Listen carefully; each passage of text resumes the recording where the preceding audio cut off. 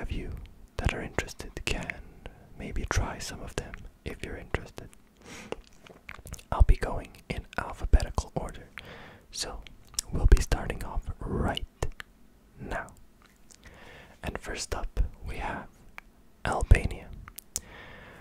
Albania's national dish is called tave kosi, and it is a dish of lamb and occasionally chicken and rice baked with a mixture of yogurt and egg or soured milk added to a roux. I know that some of these words might not exactly mean a lot to some of you. For example, I myself still have no idea what a roux is, but as far as I've understood, it's sort of a thickener, yeah.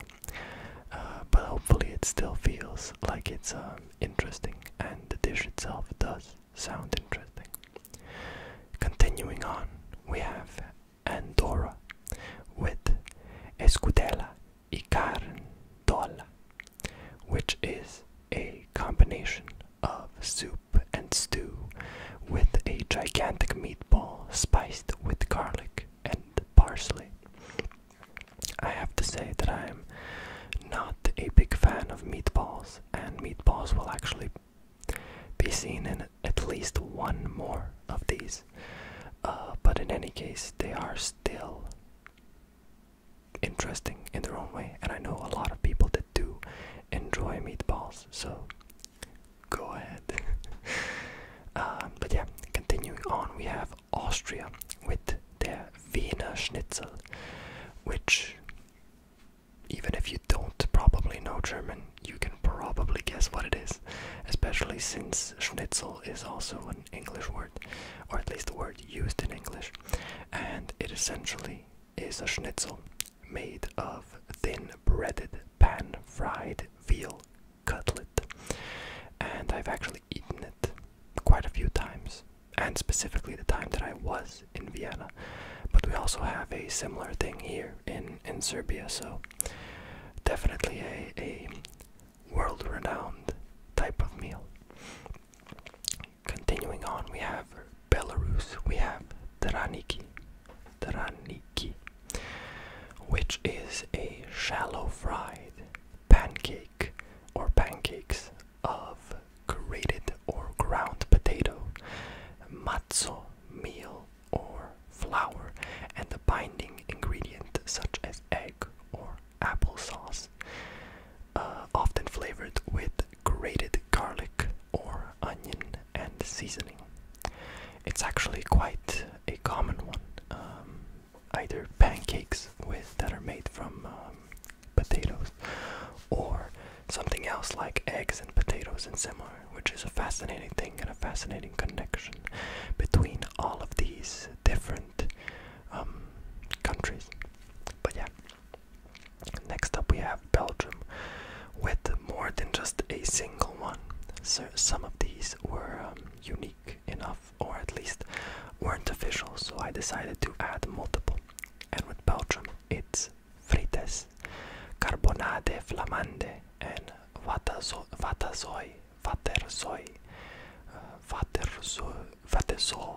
I'm not sure how it's pronounced in which language this is specifically, since Belgium uses like 3 different languages and depending on the zone. So, but yeah, I think the first one is pretty self-explanatory. It's potato fries, as some of you may not know that French fries are actually not from France, they're from Belgium. And after that we have carbonade flamande, or carbonade flamande. It kind of sounds weird in English, but yeah, it is a Flemish stew, or that's how it's called in other places, which is beef or pork and onion stew. And last but not least, we have waterzoi, which is a soup base of egg yolk, cream, and thickened vegetable broth with fish or chicken. Yeah, they're all interesting, but honestly, I think everyone's favorite is probably the potato fries. And actually, all 3 seem interesting, though I myself personally am not a big fan of stews and like liquidy stuff, so I can't even judge in a sense unless I try it myself. So yeah. Next up we have Bosnia and Herzegovina with the Bosnian pot or bosanski lonac. They also have the burek, which they pretty much share with Turkey. So bosanski pot is a stew made by layering meat and vegetables, alternating between the two into a deep pot until it's full. It's usually not like a big pot, it's usually a pretty small pot. And then adding water onto that, after which it's cooked. But yeah, it's a really interesting concept in my opinion. Never tried it though, but I've heard of it. And burek, which is a very popular general Balkan dish, is a pie made of thin, flaky dough, such as phyllo, with a variety of fillings such as meat, cheese, spinach, potatoes, and so on.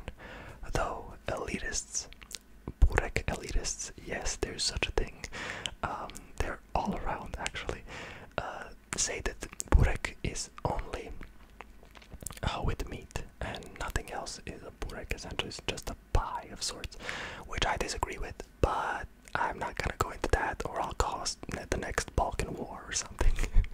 Yep, I'm pretty sure the next Balkan War will be about burek and what you fill them with.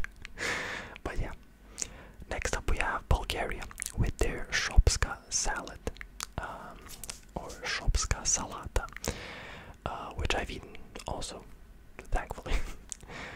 It is essentially diced tomatoes, cucumbers, onions or scallions, raw or roasted peppers, siren, which is white brine cheese, and parsley with sunflower oil and vinegar dressing. It's usually specifically sunflower oil. If it's not, then it's like not as close to the original recipe as it could be. But yeah, it is a really good salad in my opinion. Like, and I'm generally not a very salad type of guy.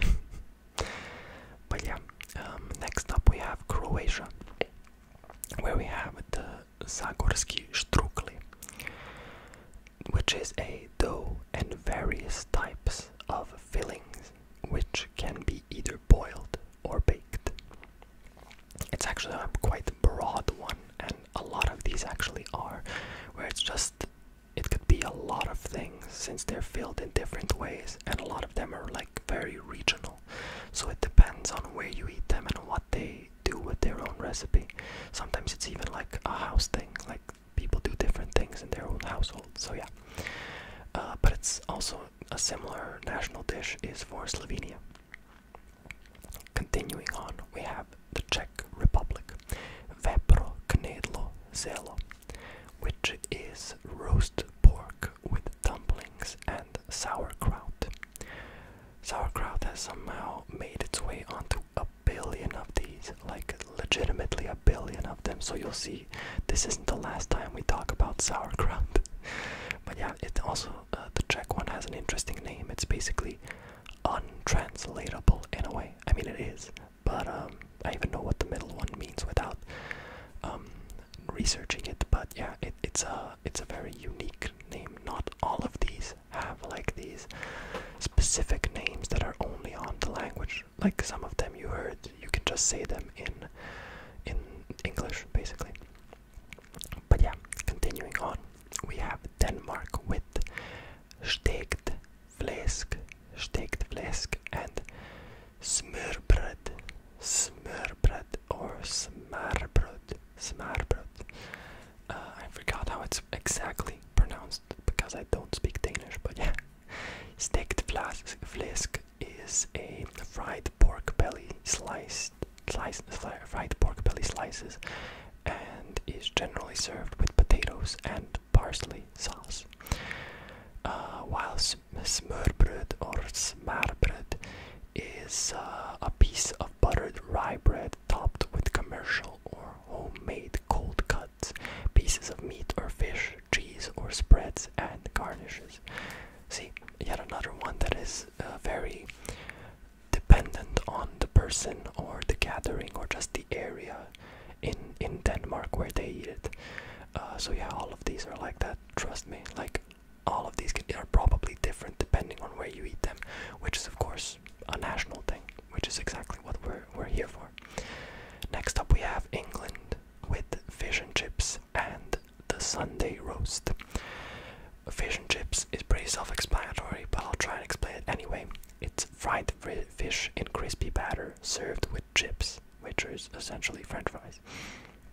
While a Sunday roast is roasted meat, roast potatoes, and accompaniments such as Yorkshire pudding, stuffing, gravy, and condiments such as applesauce, mint sauce, or red currant jelly.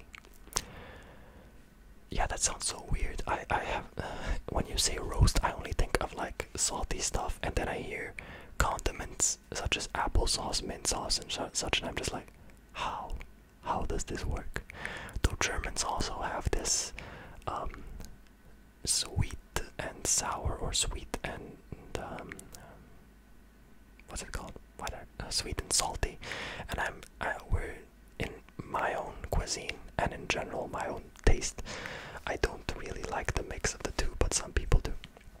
There is one exclusion though, which is controversial once again. Ice cream with French fries is for some reason actually good. Sometimes. But yeah. Next up we have Estonia with the Verwurst,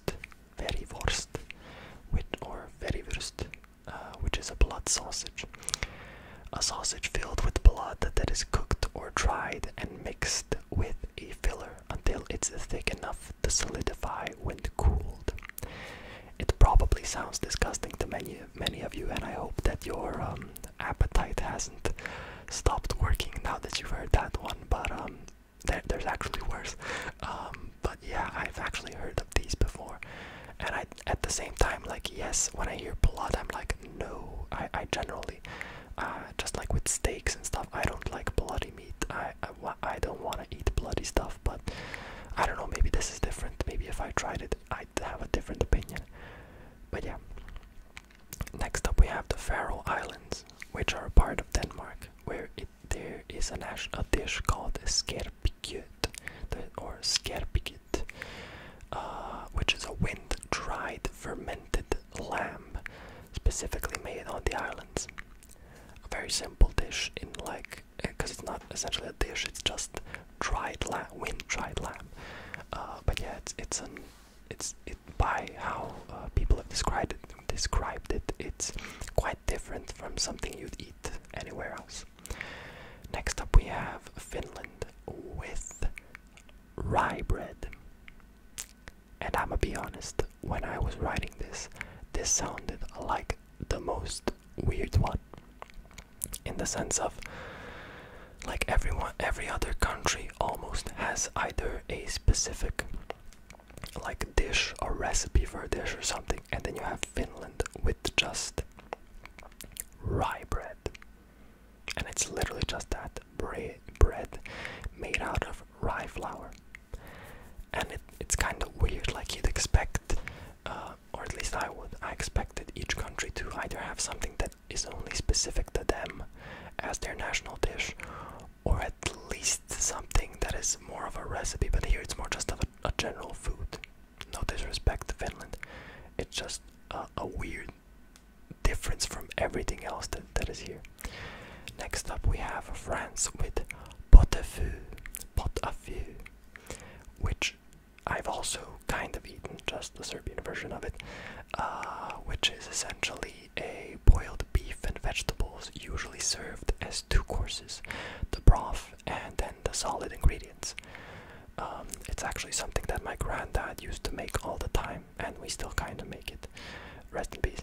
But yeah, it was one of my favorites when I was a kid. I literally loved it so much. There's a slight difference, I think, but it's actually very similar. When I read it, I was like, ooh, I've actually been eating French food all this time. But yeah, a really interesting one. Next up, we have, as I mentioned, sauerkraut, once again, and it is Germany with Sauerbraten, which is a roast of heavily marinated beef, usually. And there's no actual sauerkraut, but it is sour. So I made a mistake. But yeah, it is heavily marinated beef. Usually beef. It can be other meats as well.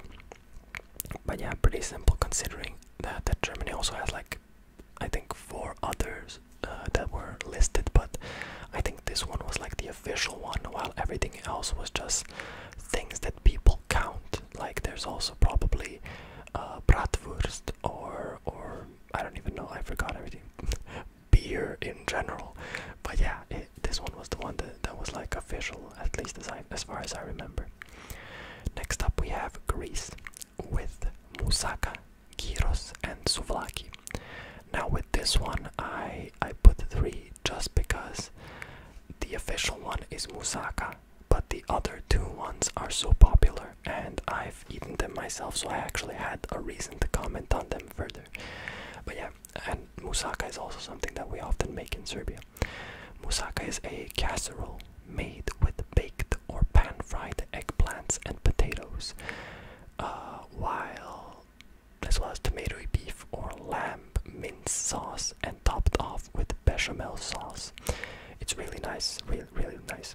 I didn't actually like put descriptions for the gyros and the souvlaki because they're usually pretty well known. But souvlaki is essentially meat on a skewer, while gyros is a meat, usually pork or chicken, with different condiments or different like vegetables and yeah, condiments, as well as French fries in a I don't actually know what it in, like I forgot what they call it, pita, in a pita, which is a type of bread or flat bread of sorts that is like foldable. It's kind of like a tortilla in a way.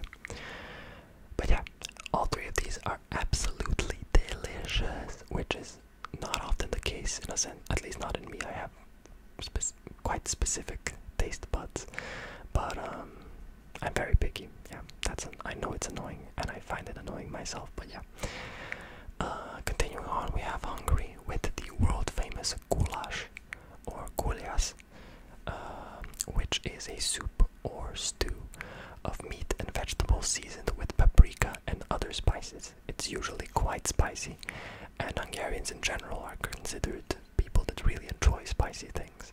I've known quite a few Hungarians, and all of them usually liked hot sauces and similar. But yeah, goulash is also a very, very delicious food. Continuing on, we have Iceland with something that's written as hakarl, but is pronounced as haukach. I'ma just let that sink in. But yeah, standard Icelandic. And the actual food or dish is a Greenland shark or other sleeper shark that has been cured with a particular fermentation process and hung to dry for 4 to 5 months. So like this is something that I expected most out of like most countries, something really unique to like the area. For Iceland, it's a shark that is at the same time been cured with a particular fermentation process, and it's been dried for a really long time, so it sounds like really different from everything else. But yeah, I tried.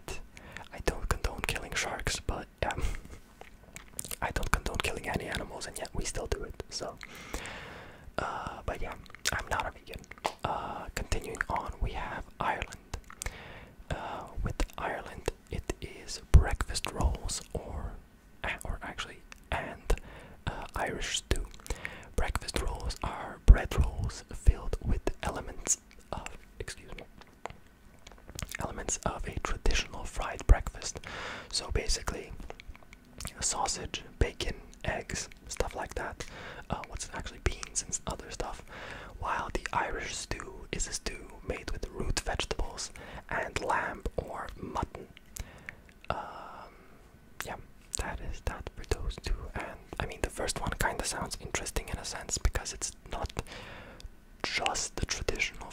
it's actually like a sort of a hot dog of that. So I find it kind of interesting. I wonder what it would be like. While the Irish stew, as I mentioned before, not that big of a fan of stews. Still an interesting one though. And next up we have the world famous Italy with pasta, pizza, and risotto. I've listened to quite a bit of all three of these as I've watched a series recently with my family of Stanley Tucci, a famous actor going around Italy and eating different foods from each region. So there was a bunch of all of these. But yeah, pasta is, as you know, dough of wheat flour mixed with water, eggs, and then cooked. Pizza is a flat dough topped with tomatoes, cheese, and often various other ingredients depending on where you are, but the original was essentially just flatbread, cheese, and tomato. While risotto, one that is there are actually a million national dishes that are risottos or have some sort of rice in them, but it is a rice dish cooked with broth until it reaches a creamy consistency.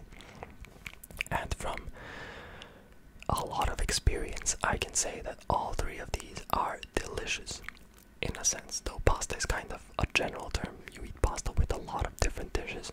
Pizza is of course delicious.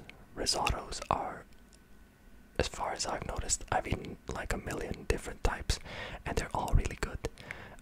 And pasta is great in a sense, though I personally can't eat a lot of it because it fills my stomach and I've had stomach problems when I eat a lot of pasta.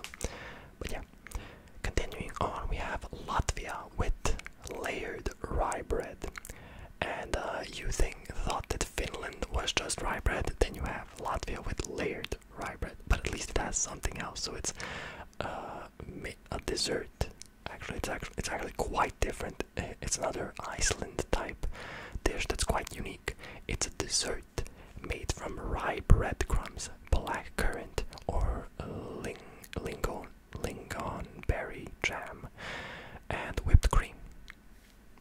It sounds very interesting in my opinion, though I've never eaten a dessert made of bread, at least not. Actually I have. Actually no, I haven't.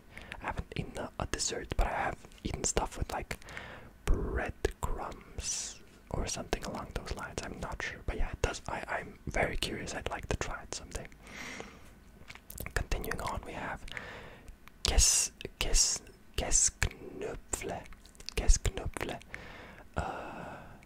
which is a simple for Liechtenstein, and it is a simple dough made of flour, eggs, water, salt, and pepper. Yeah, nothing much there, honestly. When I tried to like find how it actually looks like and stuff, I didn't really get what it was, so you get the same explanation that I did. So not much to go off of. It sounds a lot like very basic bread in a sense, so I just don't know what else to say about this. For Lithuania, we have cepelinai, which is potato dumplings made from grated and riced potatoes and stuffed with ground meat, dry curd cheese, or mushrooms. Sounds interesting, definitely. Potato dumpling. Well, that is a pretty standard dumpling. Yeah, it's an interesting concept in my opinion. Continuing on, we have Luxembourg with Judmat Gardebonen. I hope that's how it's pronounced, but it might not be. Maybe it's Judmur Gardbune. Not sure. But yeah, it is a savory dish of smoked pork, collar, and broad beans. Once again, an interesting combination, and I think it basically means exactly that: smoked pork and broad beans, except in Luxembourgish. Next up we have Macedonia with one of my favorite dishes in existence, and it is tavče kravče, which is white kidney beans baked on tava, which is a local type of skillet, mixed with other vegetables, traditionally in an earthen pot. It's an extremely tasty bean dish, and I've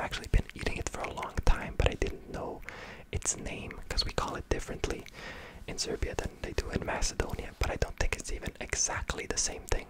But one of my colleagues in college is Macedonian, and when I asked her, she essentially explained it to the same degree as the thing that I've been eating, so it's just really good. But yeah, next up we have Malta with stufat talfenik, which is a stew prepared using rabbit meat and potatoes, carrots, onion, celery, garlic, wine, and various herbs and spices.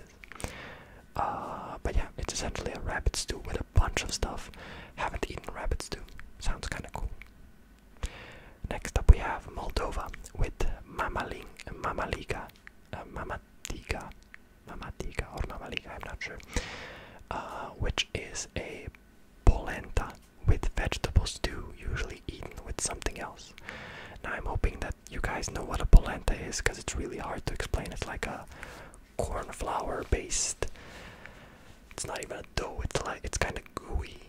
I don't know how to explain it honestly. It's polenta. Check it out if you're interested, but yeah, I've eaten it quite a few times, but in this like type of combination never. And I can't really, I don't know, I don't expect that. We usually eat polenta on its own or with yogurt or with milk, so it's quite different. But yeah, next up we have Monaco with barbacuan, or actually it's probably in French, so it's barbacuan, or something along those lines, which is a kind of fritter stuffed with Swiss chard and ricotta, among other ingredients. So yeah, an interesting this dish. I like how it has a Swiss chard, but it has a lot of ingredients that I actually haven't tried individually, so I can't really say how they would even taste like that, and I especially can't say how they would taste individually. But yeah, next up we have Montenegro with their njeguški pršut, which is a dry cured ham served uncooked, similar to Italian prosciutto or prosciutto or prosciutto. A lot of you, or some of you, have probably tried prosciutto, whatever. It's really cool. Like, it's a dried meat type of product, and yeah, it's really good, really good. With the Netherlands, we have stamppot, or stamppot. I'm not sure how it's pronounced, but yeah, it's a combination of potatoes mashed with one or several vegetables, traditionally sauerkraut, endive, kale, spinach, turnip greens or carrot, and onion, usually served with sausage. This one was really interesting because you could like measure it with one or several, so it was a really different type of dish for anyone and everyone that makes it. So it sounded really interesting to me. Next up we have Norway with førigull, which is pieces of mutton with bone, cabbage, whole black pepper, and occasionally a little wheat flour, cooked for several hours in a casserole, traditionally served with potatoes boiled in their skin. Potatoes boiled in their skin can sometimes be really interesting, but yeah, the latter of this, of course, I've never eaten, so it sounds pretty interesting to me as well. And the name is also cool, førigull. Continuing on, we have Poland with bigos, which is better known as hunter's stew, and it is chopped meat of various kinds stewed with sauerkraut and shredded fresh cabbage. As I said, sauerkraut is everywhere. It was in the last one, it's in this one, it was in that one before, everywhere. But yeah, once again, hunter's stew, very interesting. I hope that I get to try it one day. Next up we have Portugal with cozida à portuguesa, which is a stew of cabbages, beans, potatoes, carrots, turnips, rice, different meats, and smoked sausages. Once again, interesting. It's a very specific Portuguese type of dish. I mean, by the name in itself, and I found a lot of other Portuguese dishes, but I took this one since it was like the main one that basically everyone in Portugal knows and agrees on, while there were some others that were more regional. But yeah, continuing on, we have Romania with kivec and mamaliga. Kivec is a stew usually made with only vegetables, up to 40 of them, 40 vegetables, while mamaliga is a porridge made out of yellow maize flour. But yeah, once again, 40 vegetables. When I heard that, when I read that the first time, I was like, damn, that is a lot of vegetables. Like, I guess that most, like, an average dish usually uses 5 to 6 vegetables. Some only use like 3 or so. But yeah, having 40 sounds like a lot. Yeah, that's probably why it's a national dish. Next up we have Russia with pelmeni, as well as too many other regional ones that I didn't want to say, like a blini and such. Blini. I'm never sure how it's pronounced. And pelmeni is a filling, usually minced meat or mushrooms, wrapped in a thin, unleavened dough. Sounds interesting. Stuff with mushrooms is usually pretty tasty in my opinion, and blini I've eaten all my life, and they're essentially pancakes, and they're really good. But yeah, next up we have San Marino with torta tremonti, which is layers of waffled wafers that have Nutella or traditionally a hazelnut cream between each one, and chocolate icing on the sides, topped with dark chocolate cherry gelato. I am so hungry for dessert right now after reading that. God damn it. If you guys aren't, I don't know, that just sounds delicious. Like waffles, Nutella, not that I actually don't like Nutella, but like cream, or like chocolate stuff, and chocolate icing, dark chocolate cherry gelato, and whipped cream. God damn, that is diabetes just calling me. But yeah. Next up we have Scotland with the actual most controversial of these, which is haggis or haggis. I'm actually not sure if it's haggis or haggis. I think it's haggis. But yeah, and haggis is a savory pudding. They call this a pudding, but yeah, a savory pudding containing sheep's blood, which is heart, liver, and lungs, minced with onion, oatmeal, suet, spices and salt, mixed with stock and cooked, while traditionally encased in the animal's stomach. I've actually heard of haggis multiple times in many TV shows and cooking shows and such, and I never knew what exactly it was until now, and I would like to forget. I mean, it's interesting, it's an interesting concept, but I like, every time I try and imagine it, I'm just like, no, that probably isn't something that I'd like.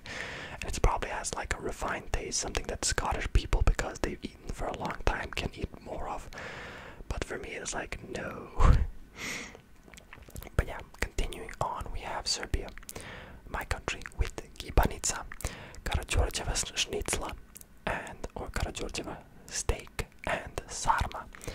So gibanica is actually, before I start, our actual official national dish is a type of barbecue called cevapcici and pljeskavica, which are basically just types of barbecue.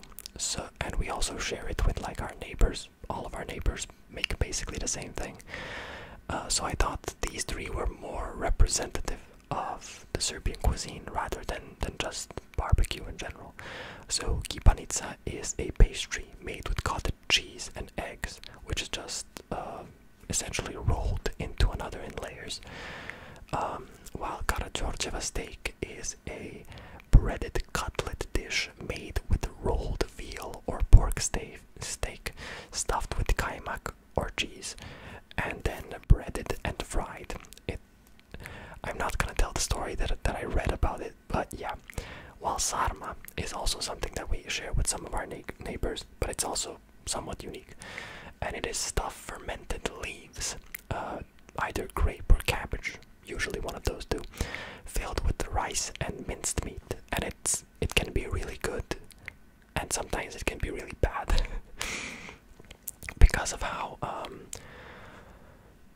really sour at times, and especially when made in grapevine, it's extremely sour depending on how it's made. But at least as far as I've tried it in grapevine, it's a lot more sour than it is in cabbages. But we like stuffed stuff, and sarma is the main thing. Though I enjoy stuffed peppers a lot more than sarma, but still, it is a national thing. Next up we have Slovakia with brinzové halušky, which is boiled lumps of potato dough and a soft sheep cheese sprinkled with cooked bits of smoked pork fat or bacon and chives or spring onions. Interesting. It sounds interesting. Bits of smoked pork or bacon and everything else kind of sounds like it isn't very full of taste. So I'm curious how this would actually taste specifically.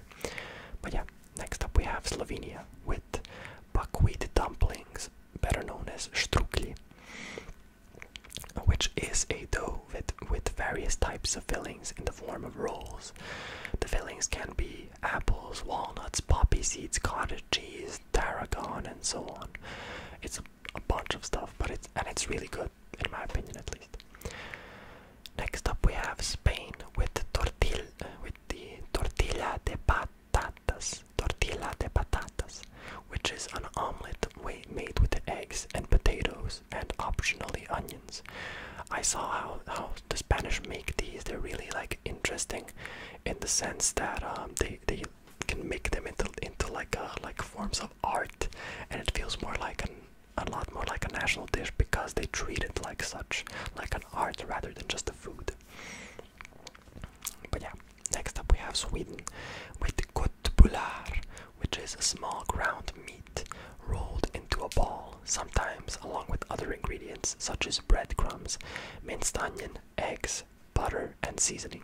And this is what I was talking about. This is the meatball that I was mentioning. So yeah, I didn't even know Swedish people liked meatballs so much. It's really interesting.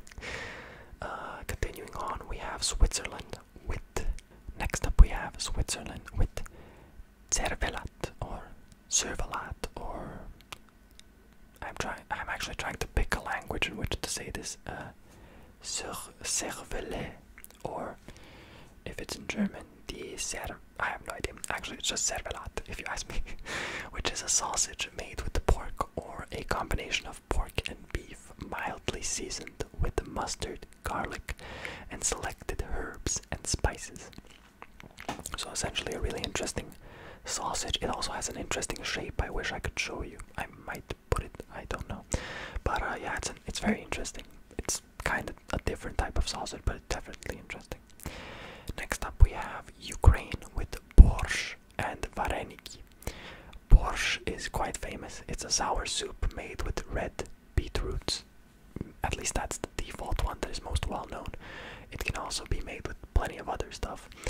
And vareniki, which is filled dumplings made by wrapping unleavened dough around a savory or sweet filling and cooking in boiling water. It's essentially a sort of dumpling. It's also an interesting, but yeah, borscht, I really hope I can try one day. I usually don't like soups and stew, but I'm curious how that would taste. And last but not least, we have Wales with cawl, which is a hearty stew made of meat and any vegetables available. So it's essentially a very traditional one that they ate when they didn't have a lot of stuff and when they kind of had to use everything up. And so it's kind of like the same principle of stir fries. But yeah, it sounds interesting. And that is that for Europe, guys. I hope that you guys enjoyed it. I will be continuing these series with different other continents, and I hope that you stay tuned for those.